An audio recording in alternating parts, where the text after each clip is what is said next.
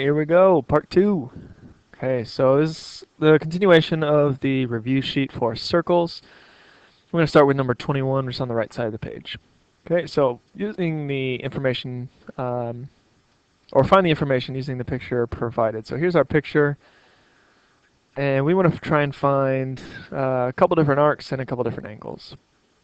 Okay, so what's given to us first is arc AC is 110 degrees, and the angle A, or the angle BAC, I'm just going to call it angle A, is 48 degrees. We know a couple things. First of all, the circle all the way around it is 360 degrees. We also know that all three of these angles on the inside of a triangle have to add up to 180, but each one, for the triangle and the circle, we only know one part. We're missing too much information. So we need to think about what can we do to try and think. Okay, so if we look, the best way to do this is notice that each of these angles, angles A, B, and C, they're all on the circle. The vertex is on the circle. So we're calling these, for example, angle A is called a inscribed angle. It's an inscribed angle. We know that the inscribed angle is always half the intercepted arc. Okay, so let's look at angle A. Okay, so let's use a highlighter. Let's use this pink again. Actually, let's use the green. Okay, so this angle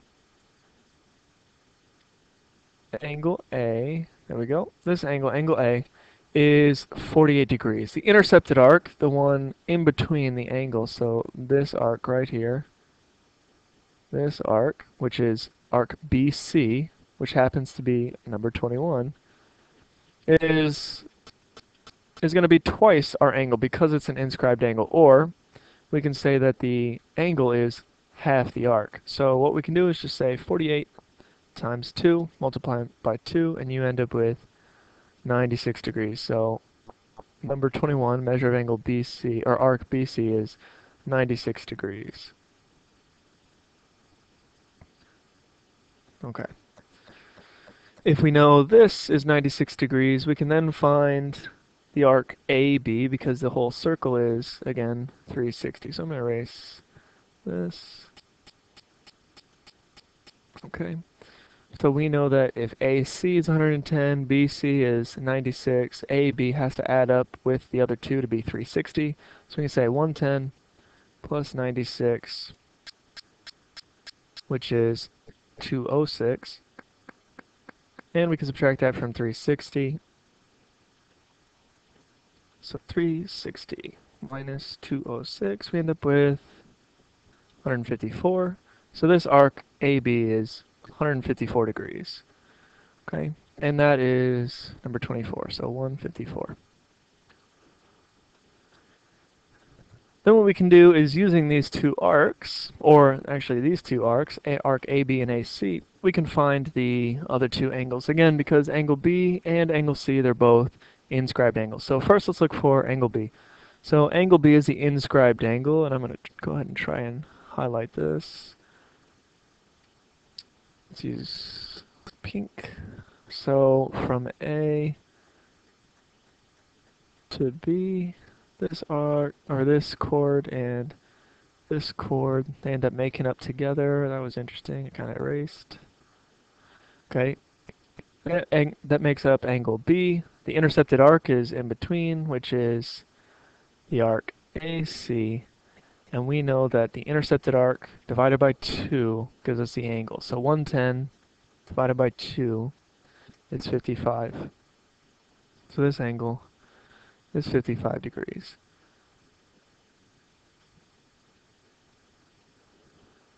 And the third one, measure of angle C.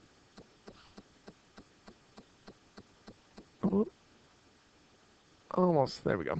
Okay, so angle C, there's two ways to do this one. Again, you could say, well, AB would be the intercepted arc if C is the inscribed angle, so all you have to do is say 154 divided by 2, which will give you 77 degrees.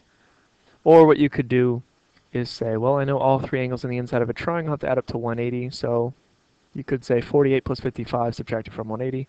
Or we could even add these up to make sure that these numbers are good. So 48 plus 55 plus 77, it needs to give me 180 degrees, and does it? Yes, it does. So yay, we got it right. Okay, so now we got these 4 answers, and all of these are inscribed angles dealing with the arcs. Okay, this one, it's pretty similar. It's a little bit different, but pretty similar. This time it's now a 4-sided figure that's inscribed on the inside and not a 3-sided, the triangle. This is actually similar to the question on the left using numbers 15, 16, and 17 on the left side of the page. Okay, so we want to find angle A, arc B, and arc C. So how do we do this? First of all, I know if a quadrilateral is inscribed in a circle, that means that opposite angles are supplementary to each other. So this one and this one, 68 and A, opposite angles, have to add to 180. So 180 minus 68, we end up with 112. Okay, if I know this angle is 112, that means the intercepted arc, I'll try to highlight it, the intercepted arc, which would be this arc right here. That was kind of messed up.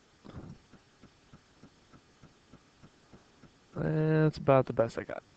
Okay, so this arc, this whole thing, all the way from this angle 71, whatever we wouldn't want to call this, including arc, or this angle B, this B degrees, and this 104 degrees. So all of this together is the intercepted arc for this 112. So we can say this 112 multiplied by 2 and get 224, which is the entire arc.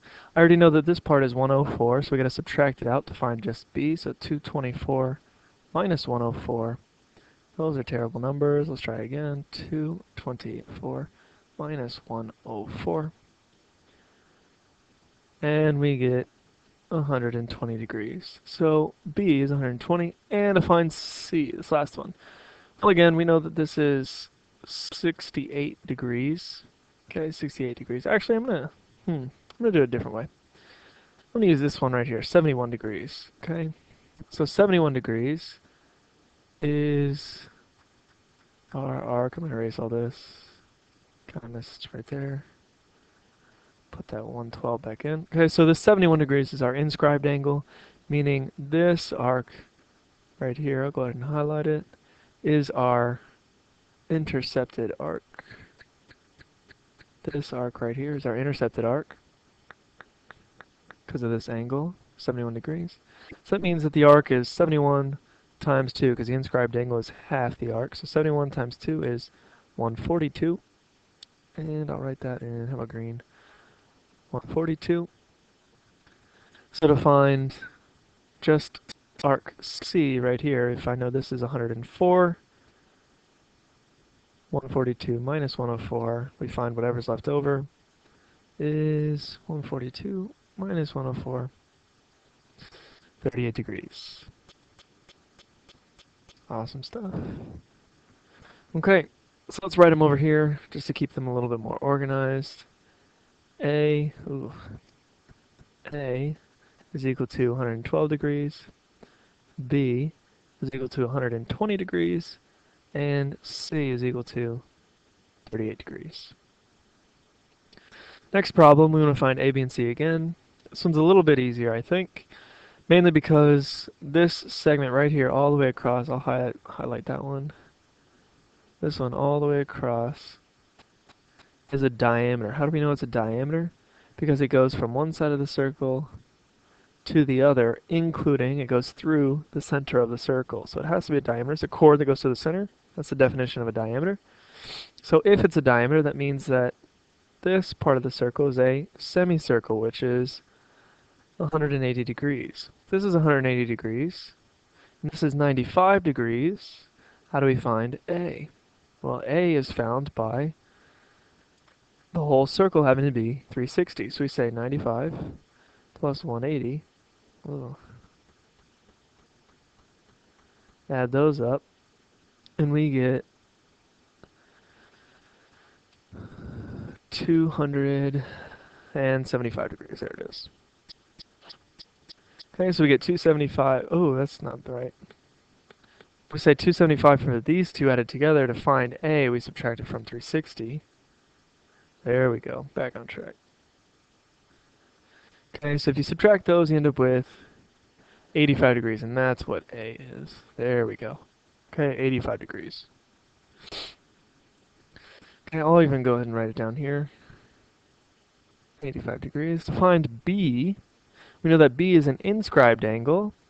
So we look at the intercepted arc, which is this 95 degrees, and all we have to do is divide by 2. So 95 divided by 2 is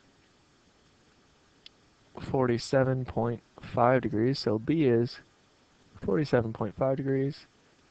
And C. C is also an inscribed angle, except this one goes to this whole arc. This 180 degrees is the inscribed angle. So to find C, we just take the inscribed, or the intercepted arc, 180 degrees, and divide by 2 to find the inscribed angle. 180 divided by 2 is 90. So C is equal to 90 degrees. Next question, number 27. This is an inscribed angle. The vertex is on the circle. To find this, we take the intercepted arc and divide it by 2. So 116 divided by 2. We end up with 58 degrees. Yay, so A is equal to 58. That was a nice and fun one. Number 28. Here we go. This is getting into slightly different. So we've talked about two different angles so far. I'll even draw them. So here's a circle. We talked about if it goes from the center, or the vertex of an angle is at the center. This thing right here is a central angle. We also talked about an inscribed angle, which was number 27, the one we just did. It could look who knows what. So where the vertex is on the circle, so where the vertex is on the circle or the vertex is at the center. These two are what we've talked about before. Central angle, which is equal to the arc, and the inscribed angle, which is half the arc. So these are slightly different. Let's delete that. So this one's slightly different. To find this angle that's outside the circle, all we have to do is find the two intercepted arcs, which in this case are both given to us. We subtract them and then divide it by 2. Okay, so the first intercepted arc is 110 degrees. We subtract out the other intercepted arc, 30 degrees. 110 minus 30. Order does matter here. You need to say big minus small because we can't have a negative angle. At least this can't be a negative angle. So 110 minus 30 gives us 80 degrees. Then we divide that by 2 and you end up with 40 degrees. So Y is equal to 40 degrees. Okay, that was pretty bad boxing. 40 degrees. Let's just underline it. Okay, and a little degree symbol. Next one. Okay, again, this is on the outside of the circle, so to find the angle on the outside of the circle, you find the two intercepted arcs and divide them by 2. In this case, it's a little bit different because we don't know both the arcs. So first is we need to find where they're intercepted. So it intersects right here one time, meaning this is a tangent line, and intersects right here one time, meaning it's in a tangent line. So this is 112 degrees. This arc is 112 or 120, excuse me. That means the other part has to be, well, what? They have to both add together to make 360. So we can just say 360 minus 120, and we get 240. So this angle, or this arc, is 240. To find the angle on the outside, subtract the two intercepted arcs. 240 minus 120, which is 120. Then divide this by 2. So 120 divided by 2 is 60 degrees. So X is equal to 60 degrees. This one, they intersect on the inside of the circle. So two lines intersect on the inside of the circle. This is some angle that's not at the center. The center, it looks to be maybe about here. I mean, we don't really know where the center is, but we know that this is not at the center. So how do we find this angle? We find that angle, this one right here, this angle x. If they intersect on the inside of the circle, you add the two intercepted arcs and divide them by 2. So you'd say 90 plus 46, which is 136. And then divide that by 2. 136 divided by 2, we end up getting 68 degrees. Okay, so x is equal to 68 degrees. This one is a little interesting because now we have vertical angles on the inside here. So if this one's 68, this one's also 68. We also have these two right next to each other, which make a straight angle or a straight line. They're called a linear pair. So we could find this one. I'll actually go ahead and do it just for fun. They have to add together to make 180. So 180 minus 68, and we end up getting 112. So this angle is 112. This one also is 112 because of vertical angles, but that wasn't part of the question. All we cared about was this x equals 68. Okay, this one again intersects on the outside of the circle. If they intersect on the outside of the circle, that means we subtract the two arcs and divide them by 2. This case is a little different because we know the answer here. We know this is 70 degrees. Well, if it's 70 degrees, and I know this arc, I gotta find this one, huh? Well, just like before, we subtract the two arcs. So what is subtracting the two arcs? Well, it's w minus 110. Well, I don't know what w is, so I can't subtract them. So that's fine. We'll leave it like that. We then divide it by 2, and that equals that outside angle, 70 degrees. So w minus 110, divide that by 2, is equal to 70 degrees. So to subtract the two arcs, divide by 2, it equals the outside angle. To solve this is just simple algebra. We can take this divide by 2 and do the opposite, so we multiply by 2 on both sides. So we get w minus 110 is equal to 70 times 2, which is 140. Again, we multiply by 2 on both sides. Those cancel. 70 times 2 is 140. To do the opposite over here, we can add 110 to both sides. There we go. We get w on the left, these cancel. 140 plus 110 is, you guessed it, 250.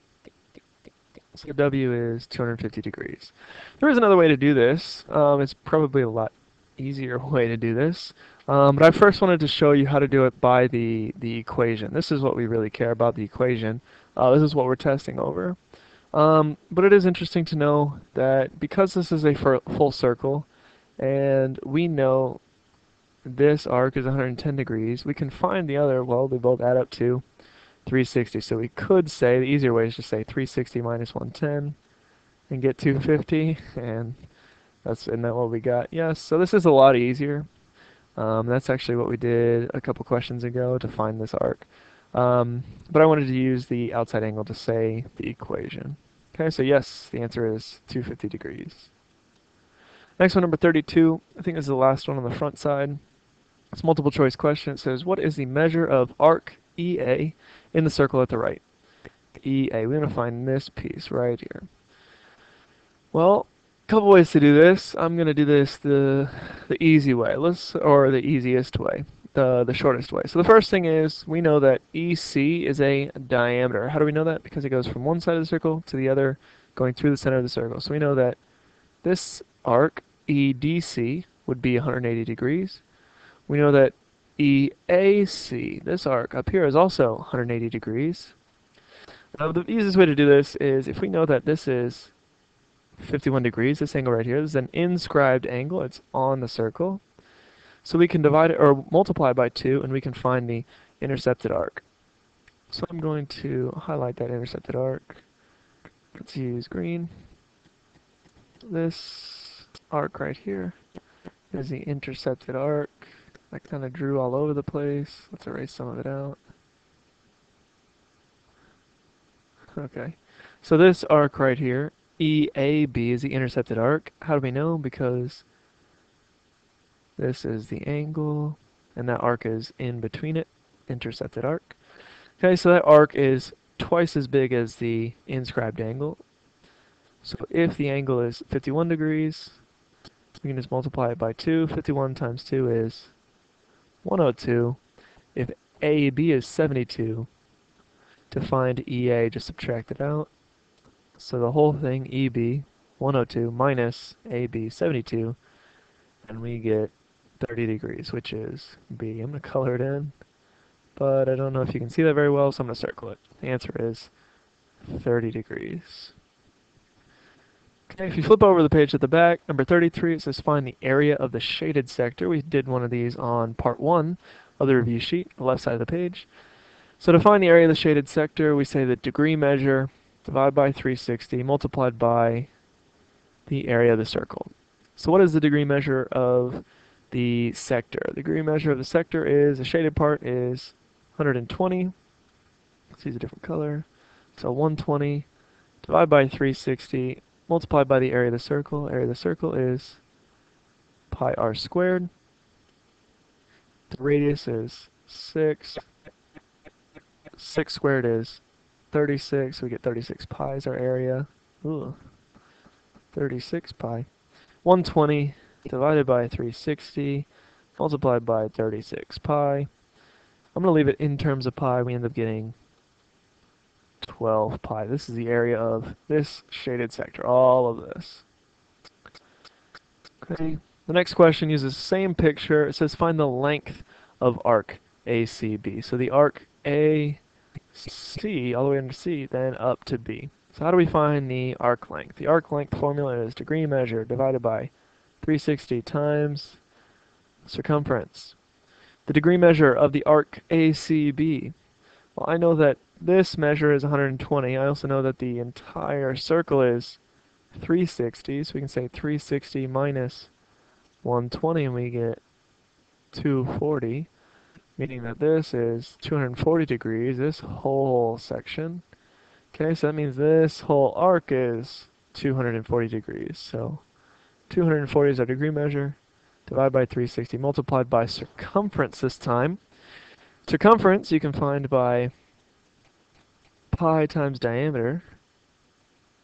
The diameter in this case, if the radius is 6, that means the diameter is 12. So we get 12 times pi. So 240 divided by 360, multiply that by 12 pi. Let's go ahead and leave in terms of pi, so just multiply by 12, we get, let's use a different color, 8 pi. Okay, that would be the length of arc ACB, 8 pi. Number 35, find the length of the chord AB. Length of this chord AB. This is an interesting one. It requires a little bit of thinking. Okay. There's a couple ways we could do this. Okay, so we want to find the length. So the easiest way, we just take, let's use black. I'm going to draw a segment right here. That makes a right angle. And why do I care about this? Because if it's a right angle, well, this is 6. This one's also 6 over here. Why are they the same? Because XB and XA, they're both radius. They're both, or radii, plural radius. They're both radii, so they're both equal or congruent to each other. So this is 6. We also split that angle 120 in half, meaning this is now 60 degrees, and this one is 60 degrees. And what do we see now? We see a right triangle with a 60-degree angle. Let's take a guess at what the other angle is going to be. You guessed it, 30 degrees. Yippee skippy. So now we have a 30, 60, 90 triangle. What do we want to find? We want to find the length of AB. So what I can do first, I'm going to name this X. This one's also going to be X. They're the same length. They're both the same. Both these triangles are congruent to each other. So if we can find X, the length right here, then we can multiply by 2 to find the entire segment, AB. So if we have a 30, 60, 90 triangle, I'm going to draw up the little chart. If we remember, across from the 30-degree angle, this is X. Across from 60 is X squared of 3, and across from 90 is 2X.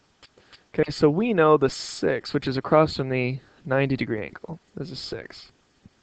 To find across from the 60-degree angle, the X, actually I'm going to rename these.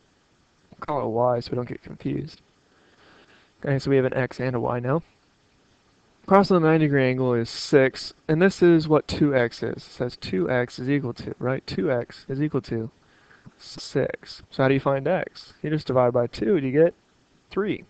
So that means x, which is across from the 30, is 3, and I can write up here. That's this part right here. Okay, I know it's kind of cluttered.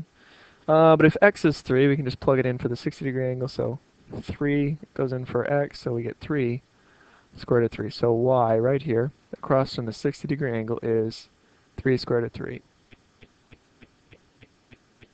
Okay, this one's 3 square root of 3. That means this one is also 3 square root of 3. So we can multiply it by 2. 3 times 2 is 6, and we keep our square root of 3, so we end up getting 6 square root of 3. Next question, number 36, says, what length of chord AC would make it the same distance from the center? This is trying to refer to the same distance from the center as the chord AB is from the center.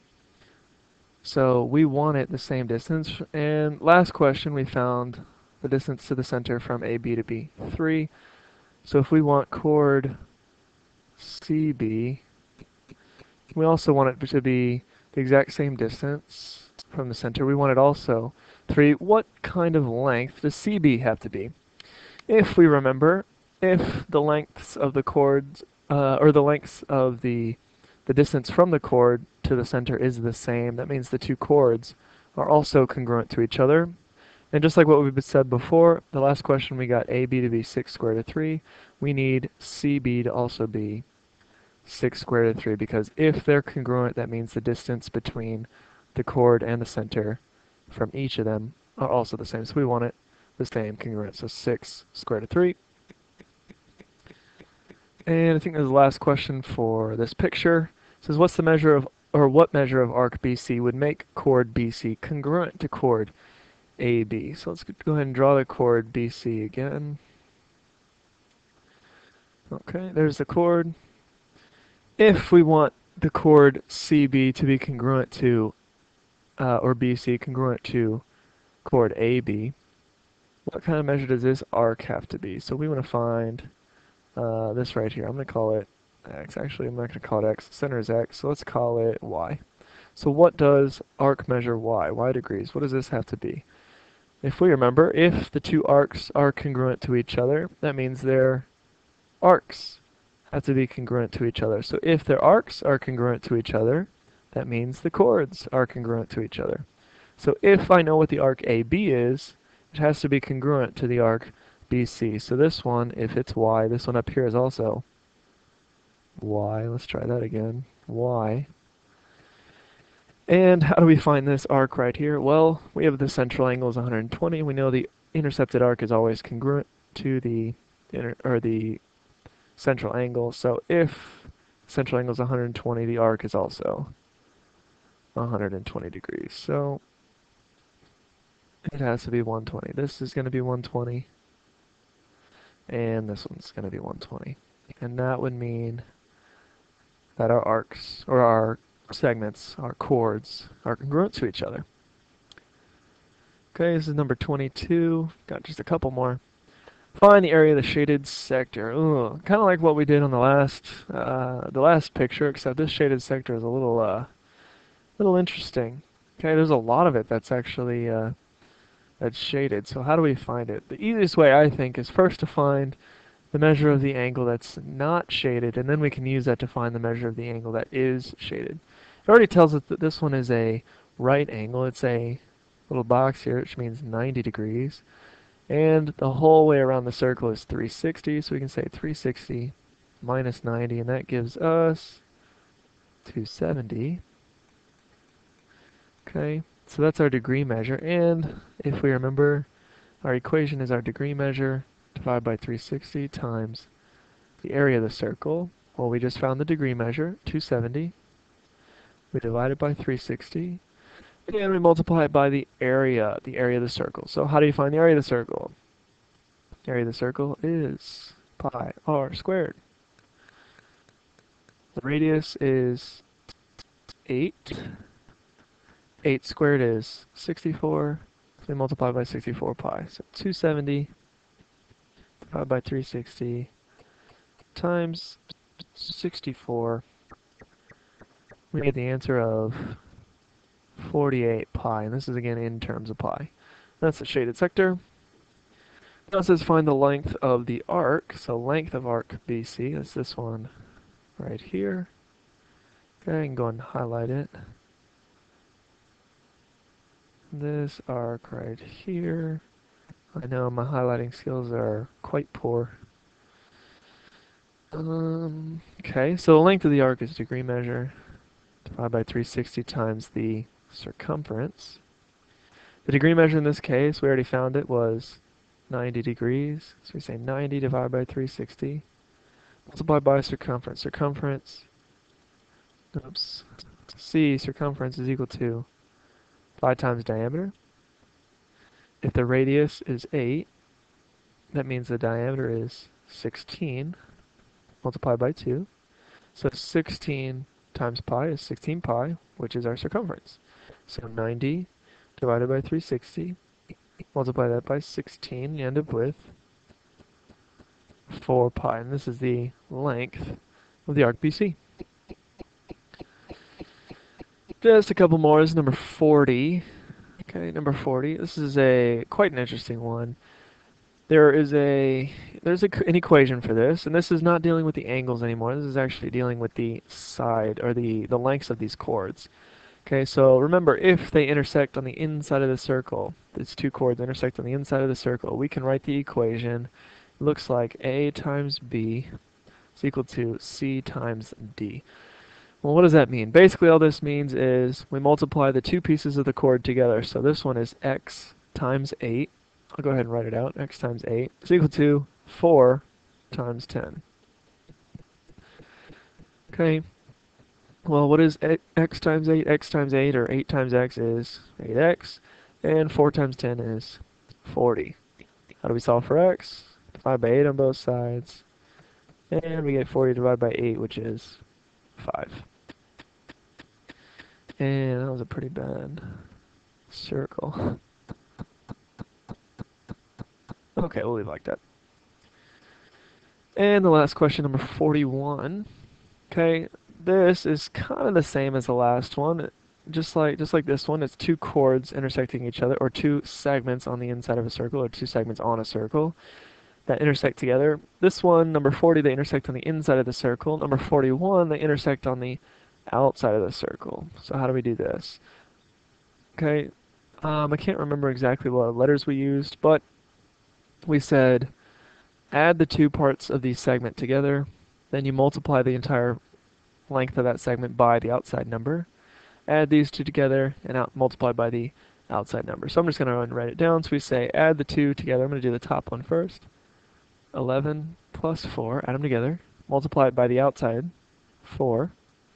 That's equal to, add these two together, x plus 3, and multiply this by the outside number, 3. 11 plus 4 is 15. 15 times 4 gives us 60. I'm going to go and write 15 up here, and 15 times 4 is 60. X plus 3 times 3. Well, we can't add these together, but we can distribute this 3. So 3 times x is 3x. 3 times 3 is 9. This is an easier equation to solve now. We can just subtract by 9 on both sides. 60 minus 9 is 51. Is equal to 3x. To solve for x, all you have to do is divide 51 divided by 3 to get rid of the 3. Cancel out this 3. So 51 divided by 3 is 17, so x is 17. And that's it for the review sheet for circles. This is part 2. If you missed part 1, go ahead and look for the other video for part 1. And good luck.